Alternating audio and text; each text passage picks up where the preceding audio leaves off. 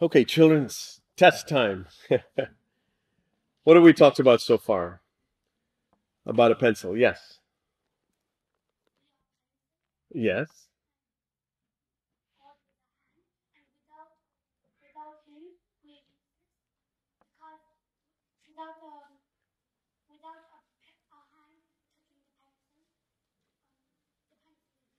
Excellent. Excellent. Without the hand holding the pencil is useless. Yes, good job. We can give you. Who wants to go next? What would be second? Yes, a girl. Yeah. Either one of you. Yeah. Sure.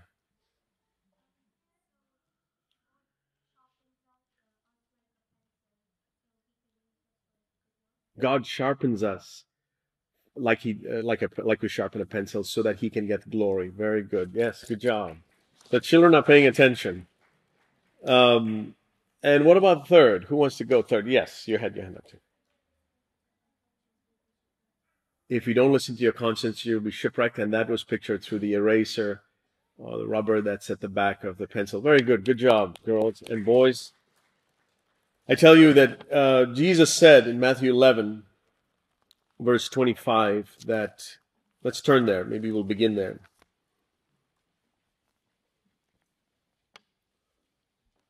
Matthew 11, verse 25.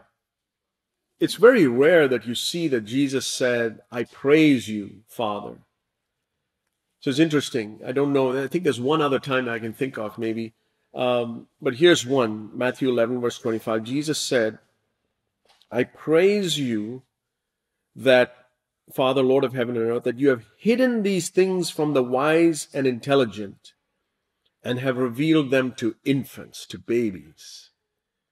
And I think there could be some of us here, adults, who will miss it. And the children will get it. It would be sad, but there's a reason for that. God is looking for those who have the attitude of a baby, of an infant. God will hide these things from the wise and intelligent and reveal them to infants. So if the children get it, we have hope if we become like children as well. Okay, another thing I'd like to tell you from the example of the pencil is that it's not what the pencil looks like on the outside, but what's on the inside.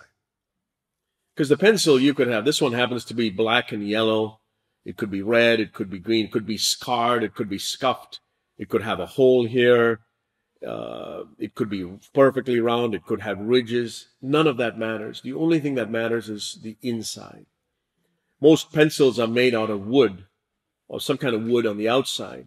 And in the center is what's called graphite. It's a particular substance with which you can write. And it's not as much what the outside looks like as what's on the inside. That's the lesson that I'd like you to think about. It's not the graphite exterior, it's not the wooden exterior, but the graphite interior. Let's turn to Luke chapter 17. Jesus said about the kingdom of heaven. See, when Jesus came to earth, at that time, God's people were part of the kingdom of Israel. I mean, there were two kingdoms, the kingdom of Israel and the kingdom of Judah.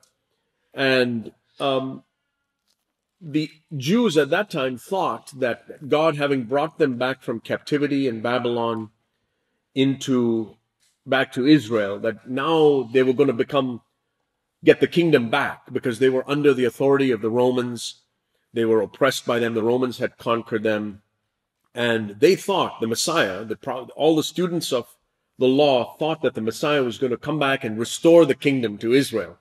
They're going to overthrow the Romans and bring back the Jews into power. That's why the Pharisees were confused. And I think even Judas Iscariot was confused. Even the disciples at one point, is this when you're going to restore the kingdom? And Jesus said, it's like he was saying, you've been with me so long, and it's not been about the kingdom of Israel anymore.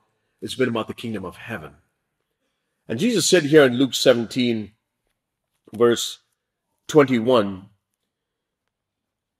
Luke 17, verse 21, and here he responds. Let's read verse 20 first of all.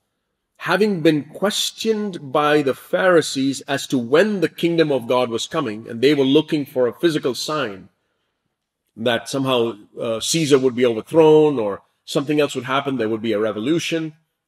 They were looking for a sign. He answered them and said, "The kingdom of God is not coming with signs to be observed, nor will they say, 'Look, here it is,' or 'There it is.' For behold, the kingdom of God is in your midst." The kingdom of God is in your midst. It's inside you, the literal word there. The kingdom of God is inside you. What is a kingdom? The kingdom is basically an area where the king has complete authority, complete authority. And it's easier for God to come and establish a kingdom, say here in the United Kingdom, let's say. You know, it would be easier for God to come and become the king of this country, not the king of my heart. And that's what the Pharisees wanted, ultimately. We'd love for you to be the king of this earth, but let me think whatever I want, and let me have an attitude according to whatever I want. Let me have motives. That's on the inside. And it's very easy for us as Christians now in the new covenant to fall into that trap of letting God be the king of our outsides, like I pray before I eat, I pray before I take a test. If I'm going on a long journey, we pray. It can sound religious, but those are outward things. Are you willing to let God be the king of your motives, your attitudes, your thoughts, those things that nobody else can see? Then the kingdom of God, you're experiencing the kingdom of God, because the kingdom is on the inside where nobody else can see. The kingdom of God is within you. And in 2 Corinthians chapter 4, if we turn there, what this looks like on the outside, so the inside is the precious thing. That is this graphite that I was talking about in this pencil. The outside, what does that look like? 2 Corinthians, we read in verse 4, the kingdom of God, this treasure, we have this treasure inside earthen vessels. An earthen vessel is really a way of saying it's an ordinary looking vessel. There's nothing impressive about it. And today in Christendom, we have a lot of Christians and churches that are focusing on making sure the pencil looks fantastic. What I mean by that is that the church meetings must be good music and good preaching and good children's ministry and outreach, evangelism, all this stuff on the outside, making sure that they've got great, nice church buildings and stained glass and a cross and all kinds of facilities. That's just making sure the pencil is really, really, really, really good on the outside, but there's no graphite on the inside, or it's not working. There's no power on the inside. It's much better that you have a pencil that maybe looks scratched up and the paint is all chipped, but the graphite is good. And that's what Jesus was saying here, and the Holy Spirit is saying here in 2 Corinthians 4, you have this treasure in an earthen vessel, and God's way is such that He's allowed the vessel to look ordinary. He's allowed the vessel to look so plain and so unimpressive and unattractive to see who's really after the inside. What does that mean? See, I think Jesus could have come as a king.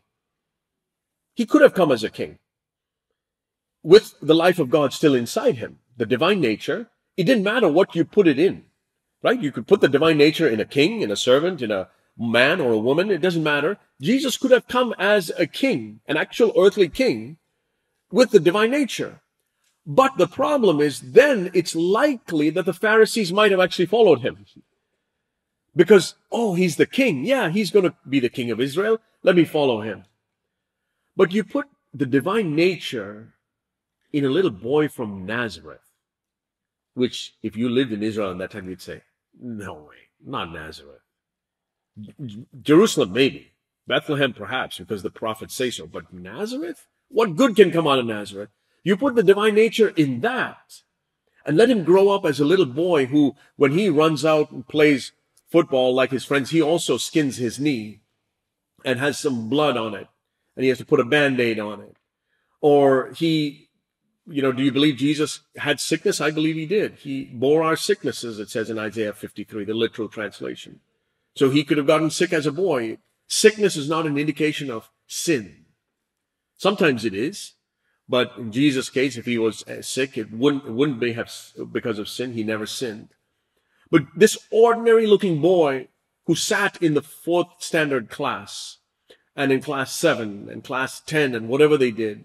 And an 18-year-old had to make tables. And he didn't, the same Jesus who spoke into the darkness and said, let there be light, couldn't speak to the wood and say, be a table. He had to actually make it as a table. And the Pharisees were like, no, this can't be God. This cannot be the kingdom of God. It's too ordinary looking. And today, the church is hidden in an earthen vessel. The life of God is hidden in ordinary circumstances. Most of Christendom thinks that to be useful to God, you have to go to seminary, go out into the mission field, become a full-time worker, work for a church, and all these things, have a big ministry. And Jesus is looking for those who are taken up with the inside. The graphite, the power of God, the kingdom of God within us. It's hidden in an earthen vessel. There's a verse in Proverbs chapter 21 I'd like us to look at together. What is God looking for? When he assesses, one day all of these pencils will be lined up, as it were. What will he do? Will he commend the pencils for how shiny the outside was and what colors they were or anything like that? No. Proverbs chapter 21. When God looks around at the face of this earth and sees all the different pencils that are there, he will say, look at 21 verse 2, Proverbs 21 verse 2. Every man's way is right in his own eyes, but the Lord weighs the motives. The Lord weighs the motives. Remember, God judges the motives. Proverbs 21 verse 2. It's a very important verse. I hope you write it down and remember it. What is God going to judge? What is God judging right now? He's not judging that you're sitting here, you're part of this church, or that you read your Bible or anything like that. Yes, that's good. Those are all good things. But what he's looking at is the motive. What's inside your heart that nobody else can see. And Christians, unfortunately, are very good at making good appearances, looking like I'm spiritual, talking like I'm spiritual. But inside, they're full of dead men's bones. And that's why this verse is so important to remember. God judges the motive. You know, when you think about what gives something authority, what gives something power. You know this verse in Matthew 7. Let me show it to you very quickly. Matthew chapter 7. After Jesus talked about the new covenant, Matthew 5, 6, and 7, at the end of it, this last verse of Matthew 7 is very significant. A lot of people don't think about that when they think about the Sermon on the Mount, but it's sort of there's a lot of power packed into this verse. Matthew 7, verse 28, it says that after Jesus had finished these words, the crowds were amazed at his teaching, for he was teaching them as one having authority and not as their scribes. So these people, these multitudes, had listened to the scribes preaching from the same Bible that Jesus had, and even the little illiterate, uneducated fishermen and other poor carpenters and all that sitting there watch the scribe and they're like, he's fooling us. He's a hypocrite. You can see right through him. And then Jesus came and he spoke and there's like, man, this guy's got authority. The scribes don't have authority. This man has authority. What was it about Jesus that even the multitudes, now they may not have followed him, but they recognized he has authority. What was it? What was it that gave Jesus' words authority? And I tell you, my dear brothers and sisters, I have longed for this. I say, Lord, whenever I get up to preach, I don't care whether people like what I say or don't like what I say. Most importantly, I want you to back up my words with your authority. And it's not by how I speak. It's not emotion or banging my fist or running up and down the stage or anything like that. It is quietly when I need to be. But speaking with authority. Most of you have listened to my dad speak, and he speaks nothing like me. He's more calm and quieter. My temperament is different, that's all. I'm not trying to preach like him necessarily in that sense, but there's authority. He doesn't have to raise his voice. He could speak very calmly, but you recognize there's a quiet authority. And I've rarely heard a handful of preachers like that, where you listen to them and you recognize the authority of God is in it. I've listened to plenty of preachers. So often in my free time, driving the car, I'll put on some sermon. just to see what's out there sometimes. And I'll tell you, I can recognize, I'm not saying this is like a good thing. I've learned that there's a difference between a preacher who has authority and one who doesn't. And I hope that as you start to listen to people and preaching, that you'll also be able to discern that and say, no, I don't sense that this has authority behind it. Now, he may be a God-fearing person and all that, but recognize the authority. Even the multitudes could recognize it about Jesus. And I long for that in my preaching more than anything else. I don't seek to be popular. I don't care how many followers I have, whether people like what I preach or not. I say, Lord, you must back up my words with authority. Then it will result in life in others, because that's all I want. That anything I say will inspire others to experience the life of Jesus in them, to have authority. Now, how does, you think about authority, how did Jesus have this authority? See, Jesus started his ministry, his public ministry, after 30 years of not preaching at all, not performing one miracle, not raising one person from the dead, even though there were opportunities to do so before that. A lot of Christians are taken up with healing, prophecies, healing, miracles, raising from the dead, tongues, all of these things. This is all the outward. And Jesus, Jesus never spoke in tongues, first of all. He didn't need to. Jesus never did a miracle for the first 30 years of his life.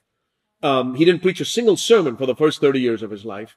For 30 years, it was just as it were the graphite in the inside.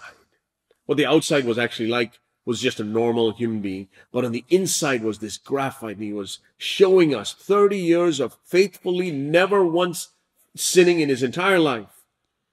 And that's what gave him that authority. His father, who had watched him in secret, could say, if you go back to chapter 3, a few days maybe before this Sermon on the Mount, a few months probably, you see in Matthew chapter 3, at the end of Jesus' 30 years of private life, you can say, he takes baptism. And after being baptized in verse 16, Matthew 3, verse 16, Jesus came up immediately from the water, and behold, the heavens were opened, and John the Baptist saw the Spirit of God descending as a dove and lighting on him, and a voice out of heaven said, this was the Father saying, before we read what he said, remember, all that Jesus had done at this point was live faithfully in secret.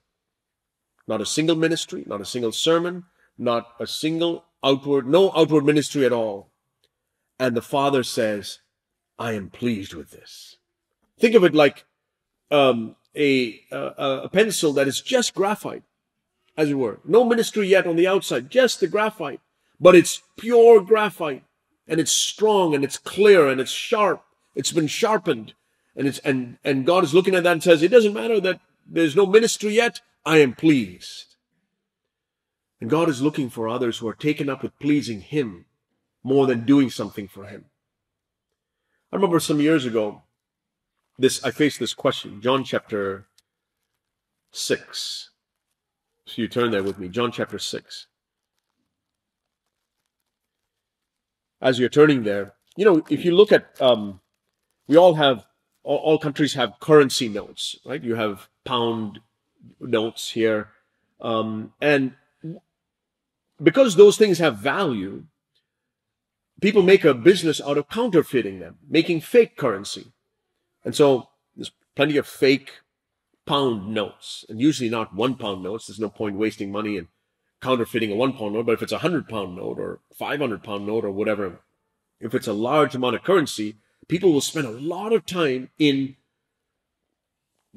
counterfeiting, making a fake 100 pound note or 500 pound note. And ultimately, you could make a note look exactly like the original. They say that there are certain things that are hard to counterfeit, like a watermark or some kind of little bit of a secret thing that's embedded in there that's hard to duplicate, that to make it difficult for counterfeiters. But even if that could be counterfeited, ultimately, what determines the real from the fake? It's who distributed it. Did it come from the government, or did it come from your backyard where you have this counterfeiting machine, somebody's backyard? It's who distributed it. That's what makes it original. And the government can try to do all kinds of things to protect it from being counterfeited. But ultimately, you know that as accurate as a copy as it might be, it's only real if it came from the government of the United Kingdom. And it's just like that with the divine life. What is it that gives our life and our words authority? Is where did it come from? Is your authority based on the fact that, well, let's say, for example, husbands, do you believe that you have authority in your home simply because you are the husband and God has made you the head of the home? Or do you have authority as a father because you are the father? Or has God given you his spiritual authority? This was the longing of my heart many years ago that ultimately led me to move to Colorado and to seek to be under spiritual authority, because I saw the truth in God's word that God gives his authority to those who are under spiritual authority. You can read that in Matthew chapter 8 in the story of the centurion. I said, Lord, I want to have spiritual authority. I want to have the authority that you back up my words, that when I try to lead my wife as I should, as the head of the home, it's not me saying, I'm the head of the home, you better listen to me. But quietly and with true spiritual authority, I can speak and she will follow. I can speak to my children and they'll recognize the spiritual authority. Do you long for that, parents? That your children will recognize the authority of God in you even before they are born again. These multitudes weren't born again, but they recognized the authority that Jesus had.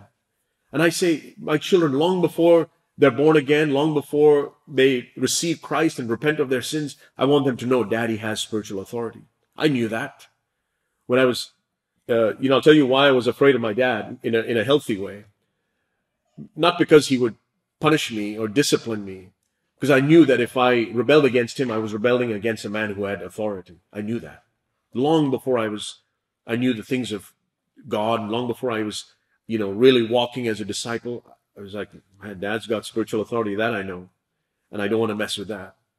And that's the kind of authority you want with your children as they grow up. If any of them become rebellious as teenagers or even older than that, they recognize, yeah, okay, you can rebel. You can't force them to be a certain way. But they recognize that dad has spiritual authority. Mom has spiritual authority. And they may never get up and preach, but they have spiritual authority. Do you long for that? Only God can bear witness to it like he did with Jesus. So, here in John 6, if you had asked me a few years ago, what was my calling in life? I would have said my calling in life is to build a church and to be a part of building the church, and whether it was in preaching or being an elder in the church or even just a member of the church. I said, I want to build up the church in whatever way God wants me to be. And then I read this passage in John 6, verse 37. In our churches, we're not keen that everybody should join the church because there are some people that shouldn't be in the church. There are some people that God doesn't want to be a part of the church. He's called them to be somewhere else or whatever. And you see what Jesus said. Jesus wasn't looking to get everybody to join his team. There were multitudes that followed him, and whenever the multitudes came, he tended to preach or say something that would offend somebody, and they would leave. Now, he didn't want them to leave, but he recognized that his calling was very simple, and we'll read that here. And so he says, verse 37, John 6, verse 37, all that the Father gives me will come to me, and the one who comes to me, I will certainly not cast out. So what Jesus was interested when anybody said, hey, I'll follow you, the first question was not, the first thought in Jesus' mind wasn't, oh, great, one more follower. Our numbers are now up to such and such. That's how most pastors today are. But Jesus' first thought was, Father, is this somebody you've given me? Or is it somebody else? If it's not somebody you've given me, I don't want them. And you will give me a word to tell them that will offend them. And they leave. It happened time after time after time in the Gospels. Somebody said, let me go bury my father. And Jesus said, let the dead bury their dead. What happened before that? Jesus said, Father, is this one you've given me? The father said, no. He loves his father too much. He loves his family too much. So say this, let the dead bury their dead. The man left. Thank God Jesus didn't have to waste time trying to disciple somebody who was more attached to his family than to Jesus, even though outwardly he looked like he was. And so when you look at the Gospels carefully, you see that Jesus wasn't interested in making a bigger church and getting more people to fill the chairs.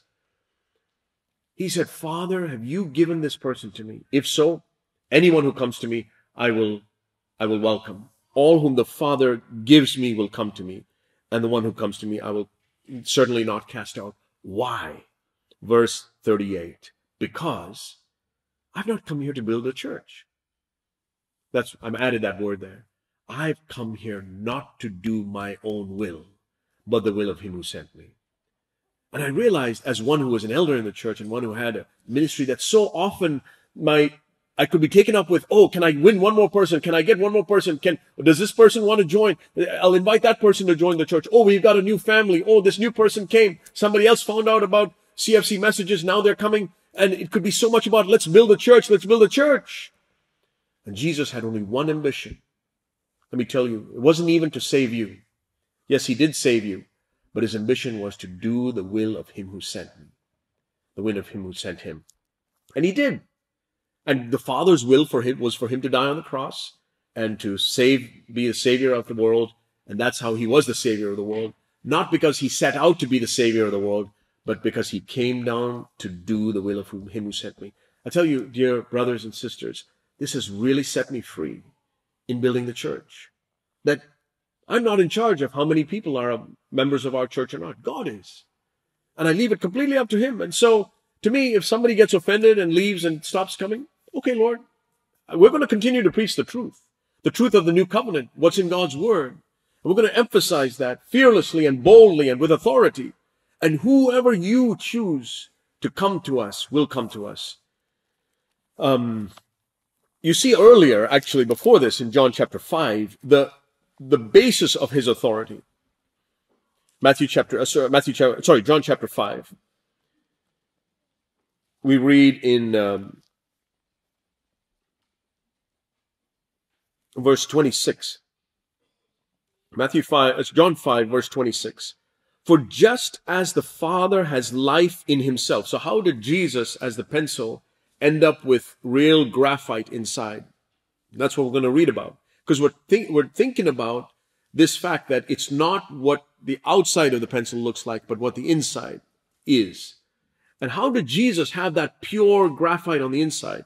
It says in verse 26, as the Father has life in himself, even so he gave to the Son also to have life in himself. And he gave him authority on the basis of that to execute judgment. So the Father had life in himself, and he watched Jesus empty himself and say, Father, fill me with your Spirit continually. Jesus as a man, even though he was fully God here on this earth, emptied himself, and the Father could give to the Son life. And after 30 years, when nobody else saw it, you know that there were people in the same room as Jesus for 30 years who had no idea that he was God. His own brothers. His own brothers. They slept next to him on the floor in their one-room house in Nazareth. Next to him. You believe that you could have the life of God in you, and the person sleeping next to you, perhaps even your own spouse, has no idea the life of God is in you. That's how secret it is. That's how much of an earthen vessel this is, that God has hidden these things. We have these things hidden in an earthen vessel. God wants to hide it to see if you're interested in that, or if you're interested in impressing people. And so, my dear brother, dear sister, if you're in a stage in your life where God is hidden the work of conforming you into the image of Jesus so that people around you have no idea. For 30 years, no ministry, no preaching, nothing. Jesus was there living in a home where his own brothers and sisters didn't believe in him. And yet he had never sinned. I mean, could you imagine how blind you have to be that you live with somebody that's never sinned in their whole life and you still think, it's just my brother. That's how it was for Jude and James, his brothers. And later on, their eyes were open. So the basis of Jesus' authority was that the Father saw for 30 years, I could fill my Son Jesus with my life. As I have life, I was able to fill Jesus with my life. And after 30 years, this is a pure graphite pencil. The Father says from heaven, this is authority. In Matthew 17, you read, this is my beloved Son. Listen to him. He has authority. So if you want authority in your life, if you want authority in your home as a husband and as a father, let it come from the life that God has given you in secret. Don't seek ministry. I see more and more often even people write to me and saying, what shall I seek for? I want to know what my ministry is. Should I go to Bible school? Should I quit my job and go do this? And I say, no, it's not that. Seek for God to bear witness, for God to give you his approval. I've thought about this, what is it that Jesus called his disciples with? If you turn to Matthew chapter 4, right after the baptism, Jesus goes into the wilderness, and then he comes back and he calls a few to follow him, his disciples. But when Jesus called his disciples, he didn't, if you think about what does Jesus want from you today? What do you think? Does Jesus want you to praise him? Does Jesus want you to love him? Does Jesus want you to tell him how awesome he is? Sing to him, pray to him? What does he want you to do? I see a very simple evidence of that in what he told the disciples in Matthew 4 verse 19. He didn't say to them, come and praise me, come and hang out with me, come and pray to me. He says, follow me. It's a very, very simple thing. There's only one thing Jesus wants you to do. I believe praise will come, prayer will come, worship will come, but it starts with following. And it's very simple. It's very ordinary. It's so ordinary that it sounds unimpressive. We live in a Christendom today that's taken up with worship. Oh, we had a great worship service. Oh, the praise was so awesome. God was in our midst and Jesus was there and we were praying and the prayer meeting didn't stop and all these things are going on in Christendom. I hope you're not falling for that. And I'm not here to judge anybody, please no. But I'll tell you, it's absolutely clear to me what Jesus expects of you today. He says, okay, you had praising, that's great. You had a long song after song after song, hymn after hymn, and you had some time of prayer, a little bit of a message, and you sang some more. That's great. But now it's time to go home and follow me. And I'll tell you, following Jesus doesn't happen here. You can follow him here. But the real test of whether you're actually following Jesus is after you close up the meeting and go home. And that's why I'm a big, and I'm probably unpopular for saying this, I'm a big proponent, that's a big word. I'm trying to think of the right word for it. I'm a big champion, ambassador of ending the meetings, ending the conference at some point, because now I want to know, am I really following Jesus or not? Or I'm just here to hang out with a bunch of people that talk about following Jesus. And I can't wait for the conference to be over. No, I'm enjoying being with you all. But there's a sense in which, Lord, I want the meeting to be over because you are more precious to me.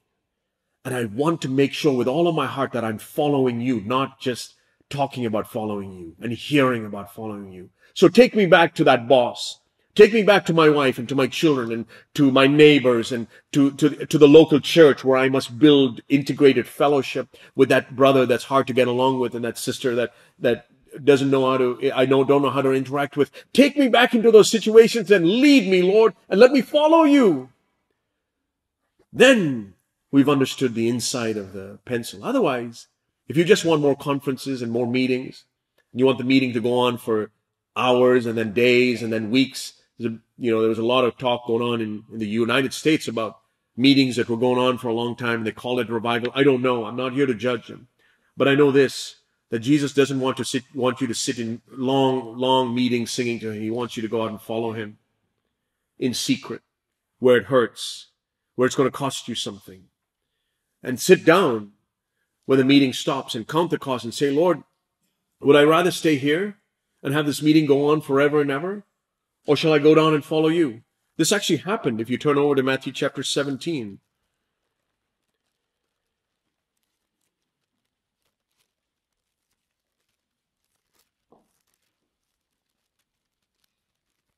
Matthew 17, they had a revival meeting on the top of a mountain, you could say. It was Peter, James, John, Jesus, Moses, and Elijah. Can you imagine what kind of revival that must have been? Peter, James, John, Moses, and Elijah, and Jesus. And that's when you hear these words. This is my beloved Son, verse 5. This is my beloved Son with whom I am well pleased. Listen to him. He's the one with authority. Moses doesn't have authority. Because Moses, if you went to his private life, you would see him fighting with his wife. As happened. It's recorded in Scripture. Jesus didn't quarrel with anybody. Elijah if you had the spy camera on him, you'd see him in some corner, depressed, because God, he's running for his life. He's sitting in depression in a cave somewhere. And then God, a still small voice, calls him out. And that's why none of these is our example. Moses and Elijah, excellent men as they were, because they were under the old covenant, they're not our example. But Jesus is. And after this revival meeting where Peter says, Lord, verse 4, it is good for us to be here. Let's keep the meeting going. Let's see if we can get David to come too. Maybe he'll bring his harp and we can sing some and continue the meeting. I imagine that's what Peter might have been thinking. If you wish, I will make 3 tabernacles here, one for you and one for Moses and one for Elijah. And then the anger of the Father, as it were, comes out and says, don't you dare equate my son with Moses and Elijah. Follow me, Peter. That's the call I gave you 3 years ago. Now follow me. And then they, the voice comes, they're afraid. Jesus gets them and says, get up, verse 7, do not be afraid. And lifting up their eyes, they saw no one except Jesus himself alone.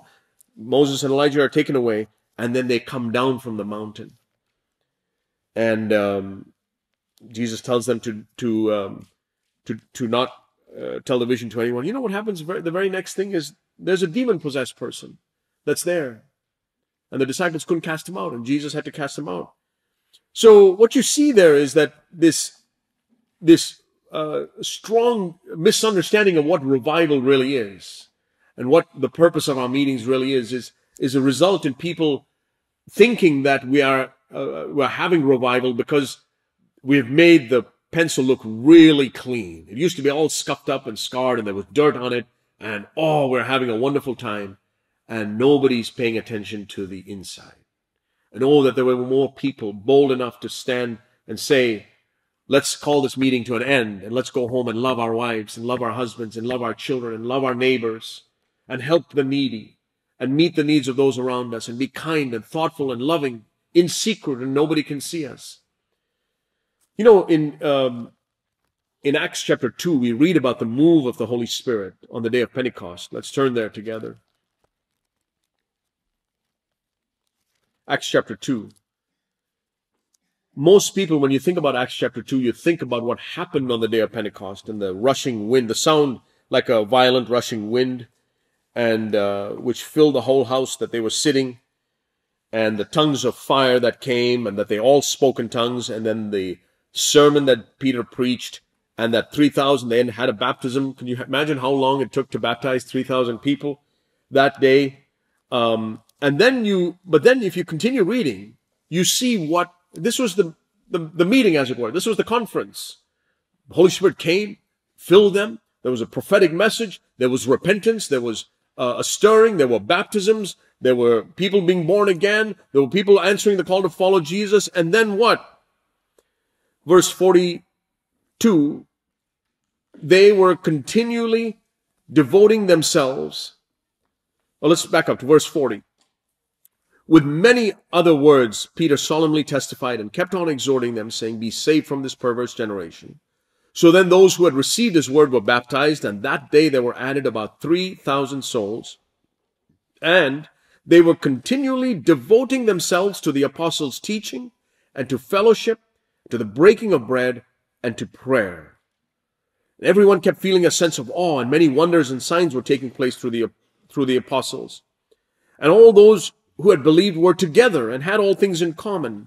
They began selling their property and possessions and were sharing them with all as anyone might have need. Day by day, continuing with one mind in the temple, there's the meeting, and breaking bread, having fellowship from house to house. They were taking their meals together with gladness and sincerity of heart, praising God and having favor with all the people. And the Lord was adding to their number day by day those who were being saved. Now you see, the end result of this meeting was the meeting ended. The Holy Spirit filled them. Souls were saved. People took baptism. And then they went back and they said, now let's live this out. And you read the rest of the book of Acts and you see, let's see the fast forward to the end. The end of this record of it, at least. The book of Acts is continuing. You can say in a sense that we're in chapter 29. There's only 28 recorded chapters. But look at what it looked like for Paul.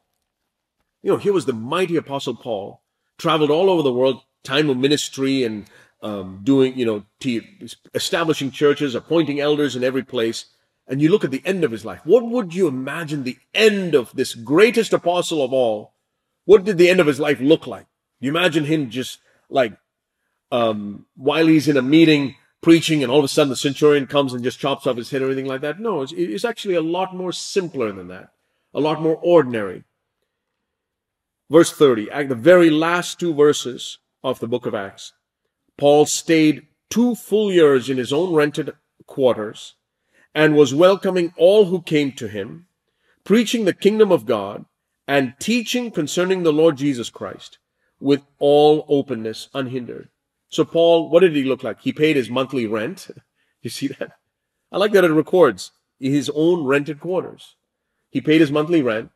He continued to make the tents that he used to make so that he could earn a living to pay his monthly rent, so that he didn't have to be dependent on anyone. And day by day, if anybody wanted to talk to him, he says, yeah, I'm available to talk about it. They had him in prison locked down.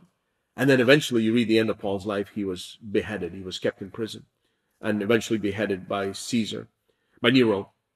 But this is what it looked like. And Jesus made it very clear in his call. He said, if anyone wants to be my disciple, let him take up his cross daily. He didn't say, let them have meetings daily and sing to me and call that worship. Let him take up his cross daily.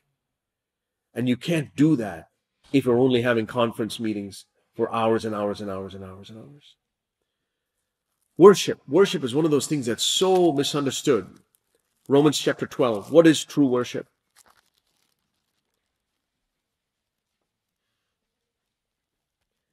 Romans 12. Really, the verse begins with the word therefore, which means that we should see what it's talking about, what it is there for. And in verse 36 of the previous chapter, the last verse of the previous chapter, it says that from him, through him, and to him, from God, through the power of God, and to God, that is for his glory, are all things. To him be the glory forever. Amen. That is our ambition. This is gold, silver, and precious stones. Everything that begins with God, not my own idea, is done through the power of God, not my own strength, and is done for the glory of God, not for me to get any honor out of it. Let me say that again very slowly. How do we know what is really gold, silver, and precious stones? Everything that begins with God. Do you have a desire to build a church? Make sure it's not your desire, but God's. Do you have a desire to gather people in your locality? Make sure it's God's desire before it is yours. It might be yours, but check to make sure that it is God's idea first. If it begins with you, it will die. If it begins with God, it will last forever. That which begins with God. Secondly, that which is done by the power of God, not by gifts, not by personality, not by money, not by music, not by good preaching or good buildings, but by the power of God.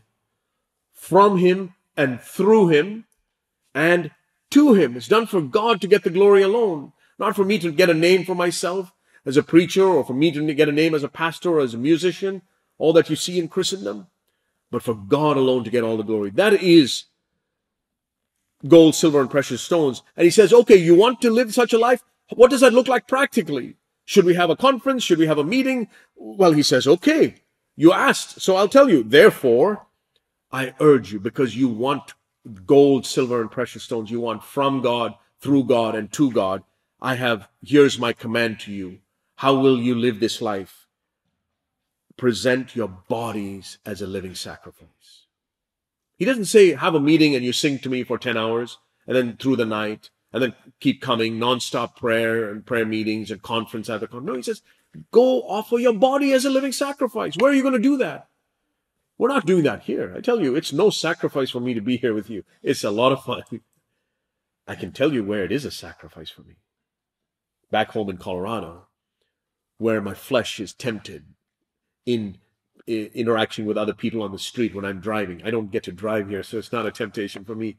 But it is when I'm driving there, and the driver cuts me off, and I'm irritated inside. God says, from me, through me, to me, offer your body as a living sacrifice. Don't use your tongue that way. Don't use your eye that way. Don't use your ear that way to listen to that gossip. Don't use your hands that way. Don't set your mind on the things of this earth that way. Offer your body. And it's one thing to just offer your body. You've heard my dad talk about it. Go piece by piece. Lord, my eyes, I used to use them for myself. They're yours now. My tongue, I used to use it for myself. It's yours now. I'm offering my body cut up piece by piece by piece. My ears, I used to listen to anybody who wanted to come and gossip with me. No more, Lord. My ears, they're yours. My mind, what I used to think about, what I spend my time thinking about, whether it's lust or how to make more money or how to further my business or what people think about me, the opinions of people. Lord, I lay that on the altar. My body, what I use my money with, what kind of clothes I wear, whether I follow the fashions of this world, all of these things, I cut it up. Where I spend my time. Can I go on that vacation or not? Can I buy that thing or not? Lord, I've laid it. I've offered my body as a living sacrifice because this is your spiritual service of worship. That's the literal text there. This is your spiritual service of worship. Do you want to worship God? It's not here. And I tell you, I don't know of a single church outside of the CFC churches that says that worship is not what happens in the church meeting. Every church and every preacher I've ever heard has always called it worship, is singing. Because that's what it was like under the Old Covenant. But the New Testament is very clear. Worship is you giving your body as a living sacrifice in secret, where there's nobody else. I've often said this. What is worship? It is God, you, and that which is most precious to you. That's it. You need three things for worship. God, you, and that which is most precious to you. You see this in Abraham. You know the first time that worship is used? Genesis chapter 22. Abraham had a wonderful walk with God at that time. And then we hear about worship for the first time. The first time the word worship is used in the Bible, Genesis chapter 22. God had already fulfilled the promise that he gave Abraham. I'll give you a son from you and Sarah. Abraham had tried multiple other false leads. He tried Hagar, tried something else, and all that. No, finally, Abraham and Sarah. Could you imagine what it was like for Abraham? He's probably had Isaac now for about 15 years. I think Isaac's about 15, 17 years old at this point. And he's had 17 years of experiencing the promise of God. And God says, listen, I want to teach you about worship. I want to know that you really love me even more than that promise that I've given you. I want to know that you really fear me more than the promise I've given you. And so he says, I want you to go sacrifice your son. I want you to worship me. I want it to be you, Abraham. I want it to be you, me, and that which is most precious to you. Those three things. So take your son Isaac and come, offer him to me. And he takes some servants to help them on the journey, but then he tells the servants, stay here in verse 5. Genesis 22 verse 5, the servants that came with him, Abraham said to his young men, stay here with the donkey, and I and that which is most precious to me will go over there, and we will worship and return to you. I and that which is most precious to me, which was his son Isaac. I mean, Abraham could have said, Lord, you want 100 oxen? You want 1,000 rams? You want 10,000? I'll find them and give them all to you. Just don't ask me to give up Isaac. God says, no, I want you to know what real worship is. You, me, and that which is most precious to you. You know the rest of the story. He came back. Isaac came back, but Abraham experienced worship. And so that's why I don't believe worship is what happens here, because it's not me and God and that which is most precious to me. Where it is me and God and that which is most precious to me is at home. It's in the workplace, where nobody else is seeing, where the inside of the pencil is tested. And there's nobody else to impress, but it's just you. That's you and God. That's why Jesus, we don't have altar calls in our church. I don't know if you do it here, but at our LCF, we don't do altar calls because it's kind of public. You never hear about those kind of public altars, maybe in the Old Covenant. But you see where Abraham had an altar, God said, climb up to Mount Moriah. Go in secret, put that which is most precious, and you're not there to impress anybody by the sacrifice you're making, because you're dead serious with God. And it hurts too much for you to be seen in public. That's real worship. And what we say is, if you were inclined, if there was an altar call and you would have come here, go home in secret, lock the door, kneel down before your bed, and between you and God, worship Him and give that which He asks of you. And make that transaction in secret. It's much better than the impressive people in the front of the pew trying to impress people with their sacrifices. And again, I'm not trying to mock any, please understand, but there's so much of these ideas that have come into Christendom because other people do it.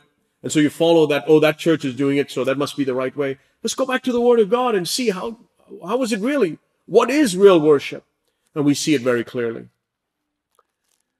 When we really have the power of God, let's turn to this verse in 1 Corinthians chapter 4.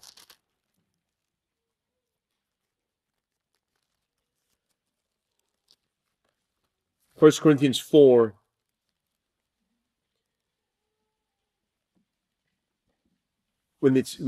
I said at the beginning that the kingdom of God is in us. It's not something on the outside.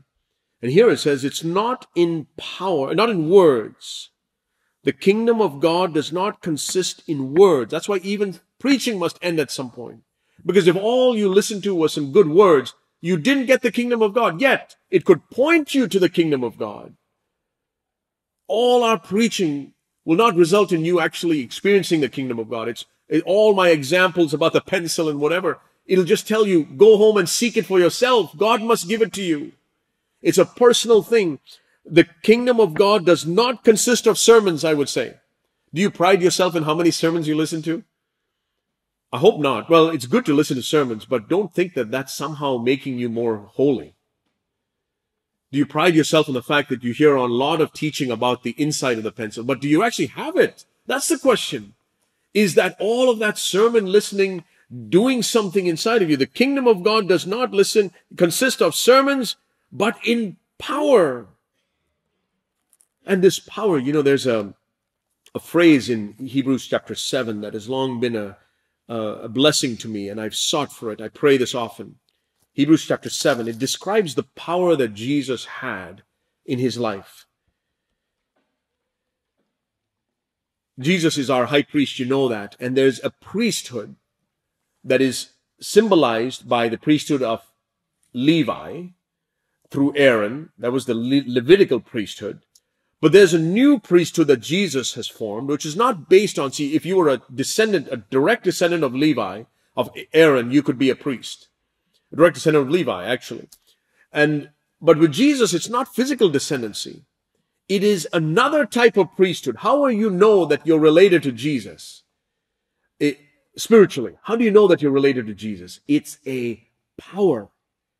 Just like if you tested, if you did a blood test on Eleazar, Aaron's son, blood test comes back, oh yeah, Aaron's son, okay, you can be a priest. Then you go down the line, even Nadab and Abihu, who were later on killed, you did a blood test on them, they can be a priest. Oh, they're ungodly people? Yeah, but they can be a priest. They got the blood of Aaron in them.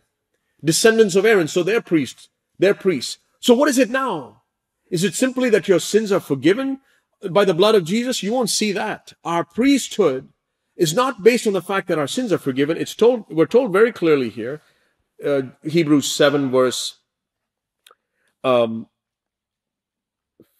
This is clearer still if another priest arises according to the likeness of Melchizedek, who has become such. Jesus is a high priest, not on the basis of a law of physical requirement, that is blood test, not on the basis of a blood test, but according to the power of an indestructible life.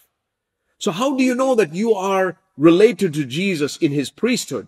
Do you have the same power in you that Jesus had?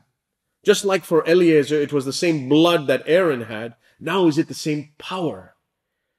An indestructible life, or an unshakable life, some translations say.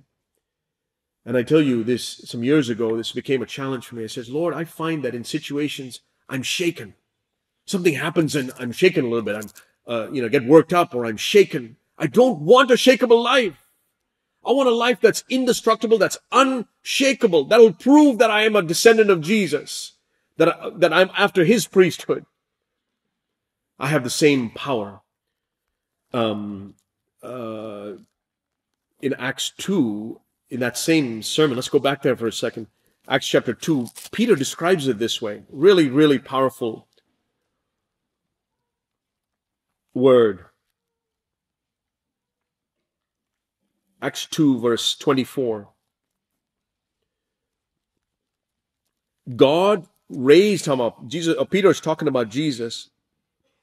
God raised him up again, talking about Jesus, putting an end to the agony of death, since it was impossible for him to be held in its power. I don't know if you've seen that phrase before. It was impossible for Jesus to be held in its power. This is the power that Jesus has, the power of his life. It was impossible for death to hold Jesus in its power. Why was that? Why was it that Jesus could not be held by death in its power? We're told what the power of death is. If you, a quick verse I want you to see in 1 Corinthians 15, verse 56. 1 Corinthians 15, verse 56, the sting of death is sin, and the power of sin is the law. So the reason Jesus could not be held by the power of death is because there was no sin in him. He had been not set free from sin. He had no sin in him. He had overcome all sin. Every temptation that he had faced, he had overcome. And because sin had no power over him, death could have no power over him. It was impossible for him to be held by its power. And that has become a challenge for me, dear brothers and sisters. The life that I long for, I say, Lord, you had this life, and you've called me to be a descendant of yours, to have the same power. We're not physically related to Jesus. I don't think any of us is. Well, if anything, it could be through Mary or one of his other brothers. Jesus never had any descendants, but we are related to him in the same power. It's a relationship of the same power. What power? So if it was impossible for Jesus to be held because of the power that he had in his life, it ought to be impossible for me to be held either. It should be the same for me as well. That's how I know I have the same power. What does that mean? That, Lord, you who kept Jesus from falling into sin, you who kept him from falling, preserved him day after day, week after week, month after month for his entire life. If you could keep Jesus from falling, Father, you can keep me from falling as well. And it ought to be said of me. See, it ought to be said of me as well. It is impossible for me to be held by the power of sin. I don't know if I can say that yet. I'm not trying to say that you should be brash or arrogant about it. But that is my ambition. That's the top of the mountain, that it is impossible for me to be held by the power of any sin. Is that your goal? It is impossible for you to be held by the power of any sin. That is our goal. That's what Jesus had. And if you're pressing on this goal, pressing on to perfection, say, Lord, I want it to be true a little bit more, that it is less possible for me to be held by sin because I've been conformed more into your image. Then we're becoming more like Jesus. This is the attitude that Jesus had. This is the power that he had. This is what proves that he had the life of God in him.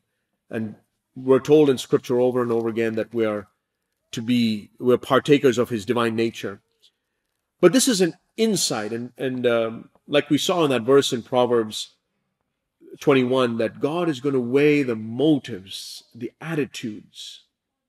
I want you to think about with me for a few moments before I close some attitudes that are critical, that God's going to judge. You might think, well, God's going to judge me whether I fell into this sin or that sin. Yes, that's also true. But long before that, if you're interested in what's on the inside, and I believe if we can check these attitudes, it will set us free from a lot of the outward sins that you're defeated by.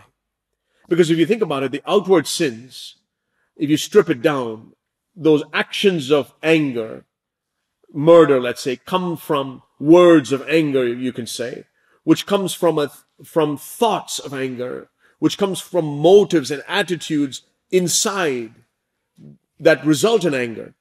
Jesus said, it's not what goes into the body that corrupts a man, but what comes out of it. And from the heart come murders, fornications, adulteries. So what you want to do is dig all the way down to see what was deep down in my attitude that caused me to say that word to my wife, or to speak to her in a rude way, or to go on the computer and watch that filthy thing.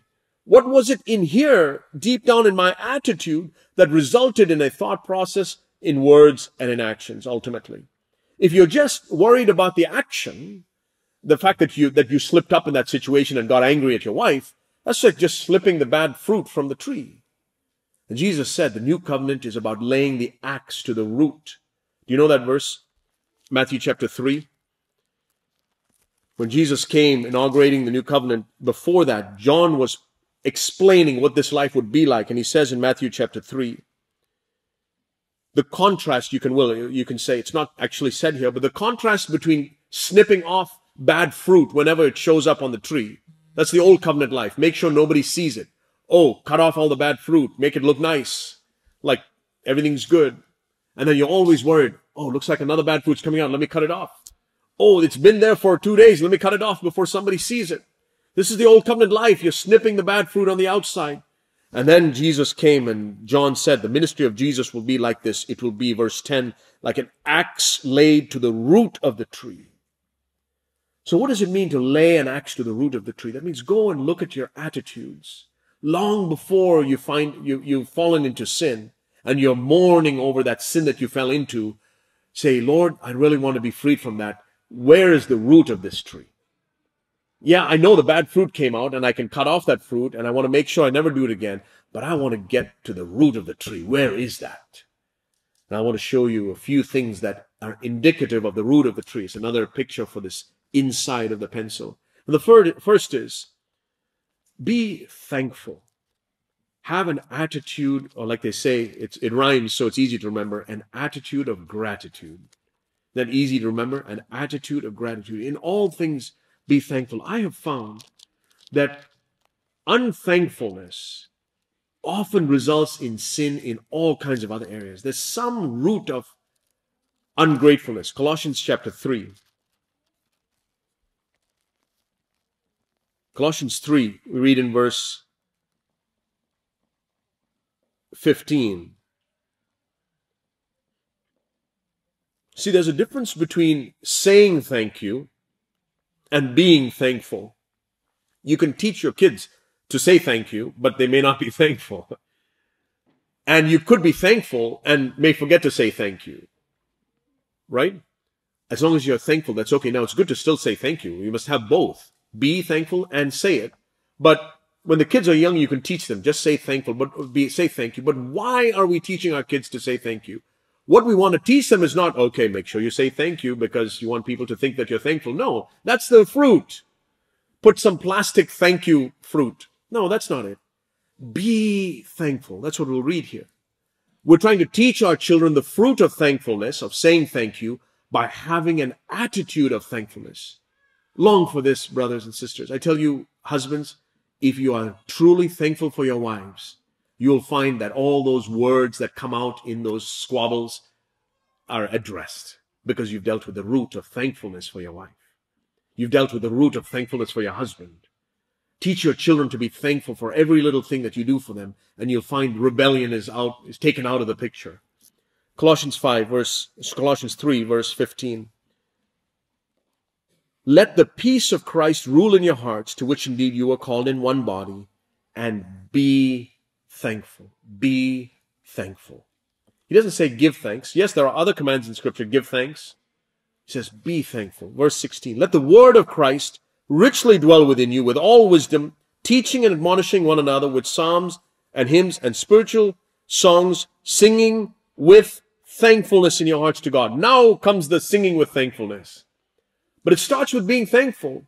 You know, there's a lot of people that sing their thankfulness to God on Sunday. Thank you, Lord, for loving me and all that. But they don't have the attitude of thankfulness during the week. You can see that by how they treat other people. There's a lack of gratitude. Thankfulness, singing with thankfulness, comes after being thankful. And it's pointless. It's hypocrisy if you're busy singing thankfulness to God on Sunday, but you're not thankful Monday through Saturday. That's why I say, let the meeting end, go home, be thankful, and then come back next Sunday and give your thanks to God then. That's much better. Verse 17, whatever you do in word or deed, do all in the name of the Lord Jesus, giving thanks through him to God the Father. Be thankful. You know, there was a story in Luke 17 of 10 lepers. Right? Children, you know the story of 10 lepers? Yep. How many lepers got healed? All of them. All 10 got healed. And what was the end of the story? Did anybody come back to say thank you? Only one did. The children know the story. And you know what Jesus says? Let's look at that verse very quickly. Luke 17. That 10th leper, that one leper who came back, got something that the other 9 did not. Do you know what that was? He got salvation. He got salvation. All the others got healing. All 10 got healing. One got salvation. And that's the choice you and I have, brothers and sisters. Do you just want healing? Do you just want forgiveness from your sins? Or do you want salvation? Luke 17, the end of the story, after the 10 lepers are healed. This verse 18, the Samaritan comes back. Was there not 10 cleansed, verse 17? Luke 17, verse 17. But the 9, where are they? Was no one found who returned to give glory to God except this foreigner, this stranger? And Jesus said to him, stand up and go your way. Your faith has saved you. You see what the 10th leper got because of his gratitude? None of them did anything to deserve being healed. None of us has done anything to deserve forgiveness. God just healed us. It's not like these 10 lepers did some special thing that God says, okay, I'll heal you. He gave all 10 of them the forgiveness and the healing. That's like saying he gives all of us forgiveness who need it, if we're willing to trust him. But the one who comes back, it says, thank you, Lord. I don't want to go so quickly away that I've forgotten to say thank you to you and thank you to somebody else. I hope before you leave this conference today or tomorrow, you'll say thank you to somebody who helped put together this. You saw somebody putting the chairs or picking up something. Say thank you to them. Not because you want to seem thankful. That's hypocrisy. Because you want the root, the attitude of thankfulness. And you will find God will start to set you free from sins that have beset you. There's a salvation that can only come after you become a thankful person. And these are all things you can do today. You can be thankful today. You can start by saying, Lord, I want to be thankful today. Help me. You don't have to be a Christian for 20 years to be thankful. Just start today. I mean, your children are thankful. Why can't we? So be thankful. The second thing I want you to see in Luke chapter 6, verse 36, is be merciful. Have an attitude of mercy towards others. It's also something you can do right away. You don't have to wait 10 years to be merciful. You can be merciful right now. Luke 6, verse 36, be merciful just as your Father is merciful. Be merciful just as your Father is merciful. And that means as many times and as often and as long. Be merciful as your Father is merciful. And we're talking about what does the inside of the pencil look like. If you look into Jesus, the inside Jesus, I think of it like a grape. You know, if you squeeze a grape, you squeeze it hard, what do you expect to pop out? You expect apple juice to come out? No, you expect grape juice to come out. And when you squeeze Jesus, what came out? Mercy. When you are squeezed in a situation by somebody who wrongs you and speaks evil of you, or in a situation in a home between the husband and wife or with your children, and you're squeezed, what comes out? Is it I'm going to get you back? Or is it the silent treatment even? Is it a harsh word? Or is it mercy? Now, you can't fake it. You could try, but it won't last. If you're hungering and thirsting for righteousness, you say, Lord, I want mercy on the inside. Where you could wake me up in the middle of the night and squeeze me as hard as you want, and mercy will come out. Mercy flows out from Jesus because his insides are mercy. So be merciful like your Heavenly Father is mercy. Do you want to know what the nature of God is like? If you want to look deep inside, it's mercy. You know that there's a phrase that's used in James chapter 5.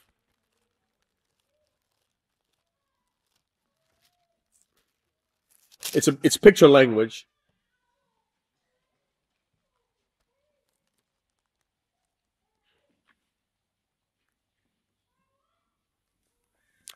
Verse 11, James 5, verse 11, we count those blessed who endured. You've heard of the endurance of Job and have seen the end of the Lord. Some translations say the outcome of the Lord's dealings, the end of the Lord's dealings. But the literal word there is, have you seen the end of the Lord? Now we know he has no end. He is the Alpha and the Omega. But it's almost like James is saying, if you could see the end of the Lord. That's why the story of Job is recorded. If you could see the end of God, what would you see at the end? That he is full of compassion and is merciful. What will people say at the end of your life? I wanted them to be able to say, not because I'm trying to impress them, Santosh was a merciful person. I want your wife to be able to testify, my husband, he's a merciful person. My wife, she's a merciful person. In order to be merciful, sometimes you have to be wronged. You have to be taken advantage of somewhat. And if you allow the Lord to do that, and say, Lord, I want to be merciful like you are. I want it so that at the spur of the moment, I'm caught off guard. If somebody comes and does something, what they find coming out of me is merciful. So be merciful. We're talking about what the inside of the pencil looks like. We said be thankful, be merciful, be faithful. I want you to think about that, being faithful. Now, faithful, you can think means, oh, there's a faithful brother. What does that mean? He usually means he does a lot of things. And that's a false definition of faithfulness. Faithfulness doesn't mean that you're doing this, doing that other thing, doing that other thing. No. It doesn't even mean that you do everything that you said you would. That's an earthly definition of faithful. I think, very simply, faithful means you're full of faith. Plain and simple. That means it has nothing to do with you. Faith is not about what you have. It's about who you're trusting. Are you full of trust in God? You're a faithful brother. You're a faithful sister. You may not do anything. You may not do much. You will do things if you're a truly faithful person, but you're full of trust in God. Most people tend to think of faithful people as those who can do this and do that other thing. Though that's gifted people. That's gifted people. Oh, somebody who does all these things. He does so much for the church. He's a faithful brother. No, he's a gifted brother. And he's a servant, you can say. But I want to see somebody who's full of faith, where they're squeezed, and they're tested, and they're tried. It could be a housewife at home with a difficult husband, or facing a situation in the home with a child, or you're under a lot of pressure, and in that pressure, you find yourself leaning on God fully. Faithful. Be faithful. It's an attitude of heart. That means that, I'll show you a verse in Luke 16. Jesus said that the one who is faithful will in little will be given much. Luke 16 verse 10. He who is faithful in a very little thing. So he's not talking about quantity. He's talking about an attitude where you're leaning on God. He who is leaning on God completely in a very little thing will also lean on God for a big thing, in much. And he who is unrighteous in a very little thing is unrighteous also in much. Therefore, if you have not been, again, I'm going to replace the word faithful with fully trusting in God, fully leaning on God. Okay, read it that way, because that's really what faithfulness means. Faith is dependence on God. Faith is leaning on God.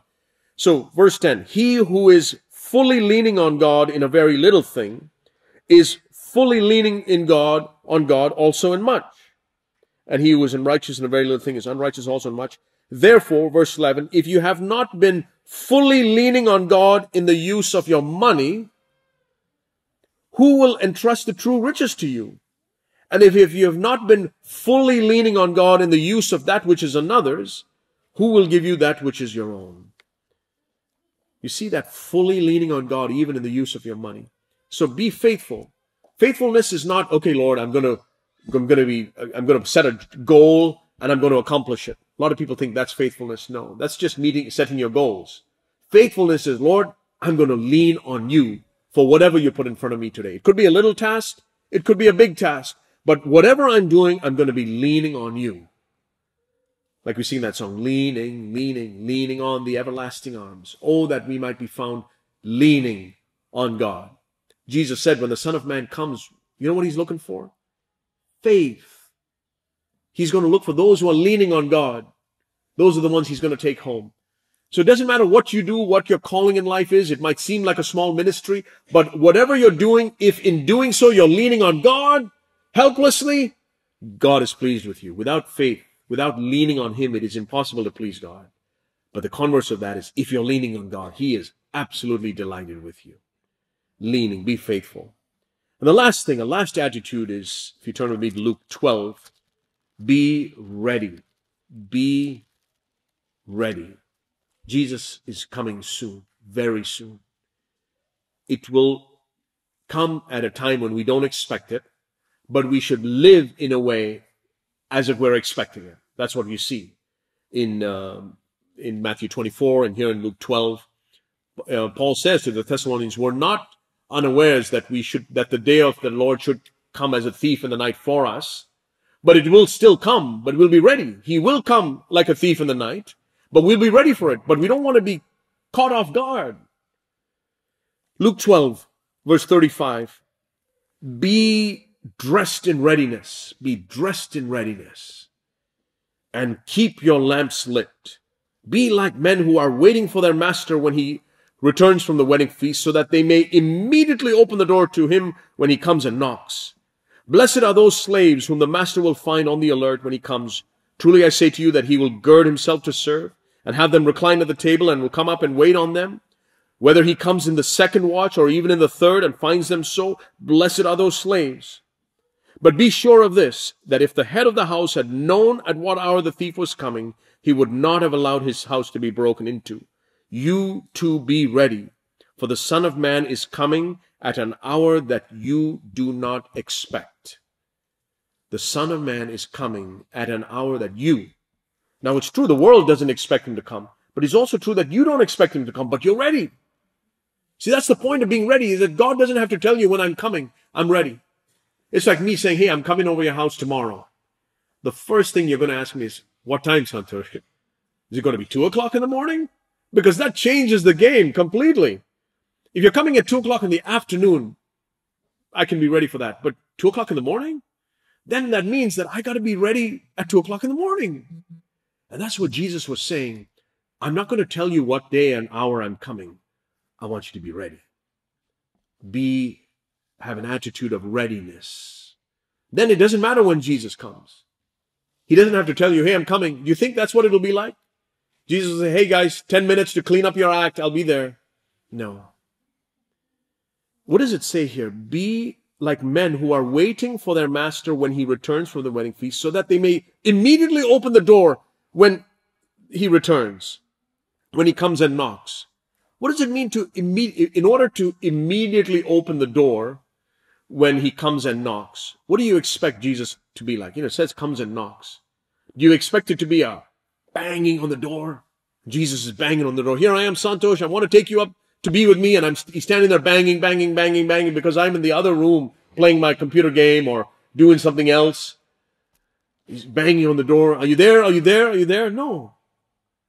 I really believe this is what the coming of Jesus will be like. Gone. Did you hear it? A very light knock. I'm here. And if you're not ready, if you're not listening for that, amid the noise of everything else that's going on in the world and in Christendom, if you're not listening for the light knock, you'll miss it.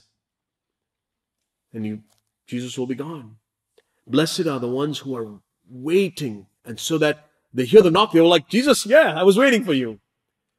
Now, that doesn't mean that we have to just sit here and be like monks waiting for Jesus to come. No, we have jobs to do. We have families to raise. We have things to do practically on this earth. But in our hearts, on the inside, I'm waiting for Jesus to come. I'm listening. There's nothing on this earth that's holding me down. My ear is at the door. Even if I'm physically somewhere else doing something, I'm listening at the door. That's all I'm listening for.